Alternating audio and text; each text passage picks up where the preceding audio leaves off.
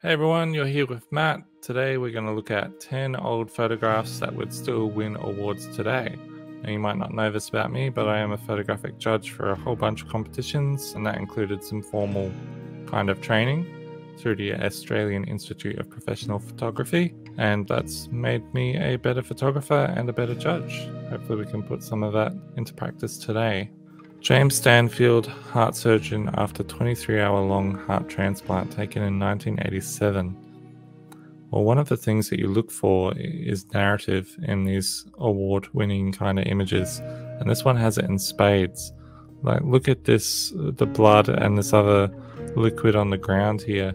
Then you notice this person sleeping in the background because they're exhausted.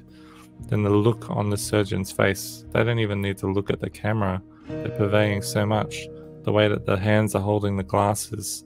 You've got the subject here with the brightest part of the image kind of leading your eye up into this area, because it could otherwise be a little bit easy to miss. Now, I know that sounds strange, but when you've got these people with their faces to the camera, instinctively we want to look at that. Another thing that's working well is there's some separation between these objects on the edges of the frame and the people.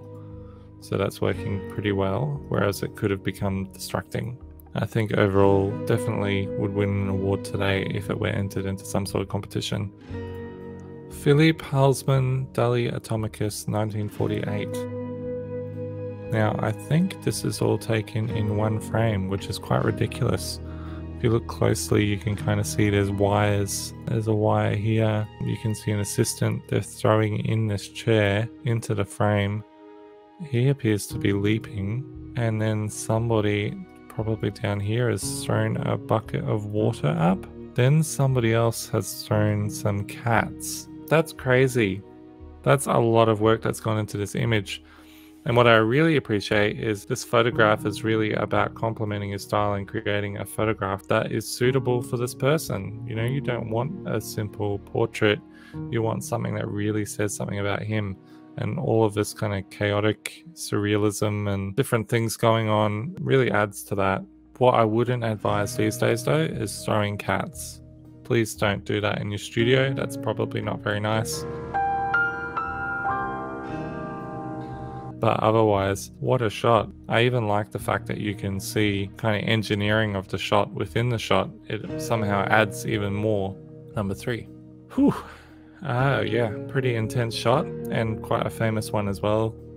Adams Saigon execution, and it is the moment that this person is being executed on the street. It's almost like you can see the trigger being pulled in this photo, and the person on the left almost kind of flinching, along with obviously the main protagonist that you can see who's also flinching.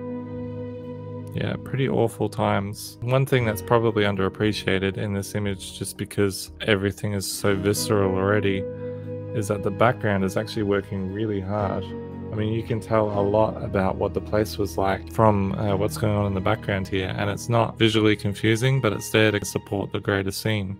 Yeah, very powerful. All of the technique in the world doesn't matter if you don't have the moment, and this is the moment. If I were being pedantic, and I don't mean to be in a documentary perspective, because capturing this as it is as an achievement and having the composure to capture that in the moment, but if we're being really picky, don't love the fingers chopped off here, and the little watch on the edge of the frame here is a little bit distracting, and then you've got this mark here, it's a little bit distracting. But those are the kind of things that you think about when you're constructing an image, not when you're capturing one live. Number 4, one of my favorite photos of Ansel Adams. Very classic landscape, but beautifully done. This river kind of takes us on a visual journey through the frame. It's got such an alluring shape. Takes us to this space here. Now I actually think this area here is a little bit too strong because of how bright the light is there. I'd like the light to pull us just this way a little bit more. But that said, I still think this would probably scrape through and get some sort of low award in landscape photography now. And I don't mean that as a slight, because this photograph, it's 80 years old. Landscape photography has come a long way. And for this to even be in the conversation for winning an award is pretty amazing. Number 5. With portraiture, expression is everything. While this is a very simple portrait, and almost anyone could replicate every part of the image, but they can't replicate this. The intensity of that look is what carries this photograph and has carried it for such a long time. It's absolutely timeless and iconic, and it would be if it was taken today as well. One thing that's working really well for the photograph that doesn't come up quite as often is the color scheme. You've got these greens here in the undergarment that's showing through. You've got these greens here in the background, transitioning into more of a kind of cyan color. And then you've got the beautiful green of those eyes. And there's also orange in the eyes, green, blues, and every part of the image, it feels like it's been colored to match her eyes. And her eyes are the most important part of the photograph. If I saw this came up today in a competition and I had never seen it before, I'd be excited about it. Number 6. Yeah, one of the things that you really like in award photography is mood and atmosphere. Because when you're talking about awards, you don't want to talk about the basics. You don't want to be like, oh, they chose the right aperture or the right shutter speed. You want to talk about atmosphere, mood, story. What is it making you feel? And this photograph has a real mood to it. The lighting on his face, despite the fact that he's wearing a hat, is quite beautiful. Tones have been beautifully handled. It's great black and white. What I would say these days in terms of distractions is I find this little corner here a little bit distracting. It could have been darkened down even within documentary guidelines. This fence here is a little bit distracting. However, it is fairly important in giving the image some story and context. It makes it more of a home visit, or this person is coming to a place or leaving a place. You don't want them just walking through the field with the suit on. Doesn't really make sense. I also find this little block here quite distracting. Possibly moving the camera to the left might have helped with that, but then it might have, stuffed up the composition in other ways that we never know. But overall, beautiful image, great mood. Number 7. Yeah. So when it comes to sports photography, it doesn't get more iconic than this. Even if Muhammad Ali was nobody and this wasn't an important moment in history, this photograph is still spectacular. The photographer, Neil Leifer, has captured that moment just perfectly. And doing it on film, you've got to make sure that you're not running out of film, or you've got multiple cameras to be able to capture it, so that when the fight is over, you've still got some film left to make sure you've got this and you haven't used it all up during the fight. I've shot a lot of kickboxing myself, and you do try and choose the best position in the ring based on the lighting and other obstacles, what might be going on in the background. But he got really lucky with having this moment facing directly to camera. So good. These other people, they would have just gotten the back of Muhammad Ali's legs and possibly gotten a photo of the fallen fighter, Sonny Liston, but it just wouldn't have been as good. And what's working really well is that we can still see the face here. Obviously we've got fantastic expression up here. And then what adds detail that gives the photograph longevity is what's going on in the crowd here. Like, look at all of those expressions. Really interesting. You could spend a long time just looking at that. Number 8. So Stanley Forman, fire escape collapse. I believe this won World Press photograph in either 1975 or maybe 76, I'm not sure, something like that. When people talk about capturing the moment, geez, this is capturing the moment. And I think the people may have survived, or one of them did. Oh, I don't know.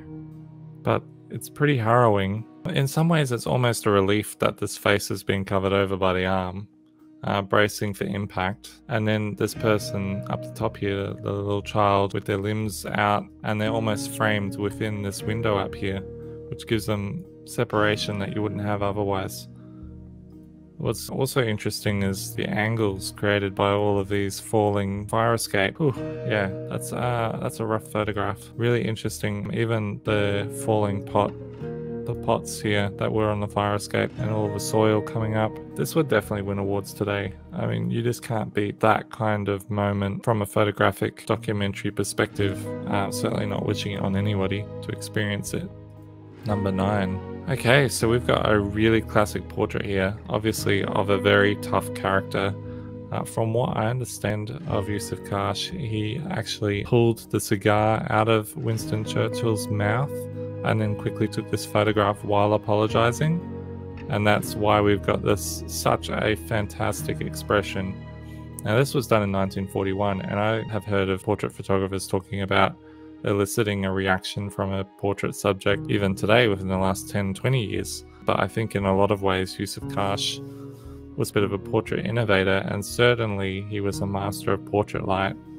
Just look at that light on the face, and even though you've got this beautiful shadow on the left, you still have just a tiny bit of highlight coming through on that light. So good. The one thing that I would probably complain about, and it'd be very hard to manage with a character like Churchill, but we don't really want that paper there. We don't really want what's going on in that space there either. Those things are a little bit distracting, but it's still the work of a master. Number 10, our final image. What do we got? Okay, so we're featuring a local legend, Peter Dombrovskis, who's Tasmania's most famous photographer and probably Australia's most famous photographer of the landscape genre. His work helped protect the Franklin River in Tasmania during elections. That was how strong his landscape photography was in terms of connecting the people with some of what's going on in nature over here. This is probably one of my favorite photographs of his. There's just something so beautifully delicate about this tree and all of the character about it. The beautiful light dusting of snow that's adding texture to the foreground and kind of defining these edges of the tree. Does it get much better than that? Sometimes simplicity in landscape is where it's at. What's working out really nicely with this weather that he's gotten is that there's such a beautiful separation with what's going on the opposite bank that just really allows us to appreciate this tree. If you took this photograph in more standard weather, or even during a sunrise or sunset, you just wouldn't get this or anything that's nearly as good. As a landscape photograph, I think this is still of an award-winning quality today, even though it was taken in the 1980s. Alright, thank you everyone for joining me today. Now let me know what your favourite photo was down in the comments, or where I've stuffed anything up, said the wrong thing about one of the photographs, or maybe you've got a bit more of a story that you want to share. Whatever it is, leave a message. I'll try and get back to you, and we'll see you next time.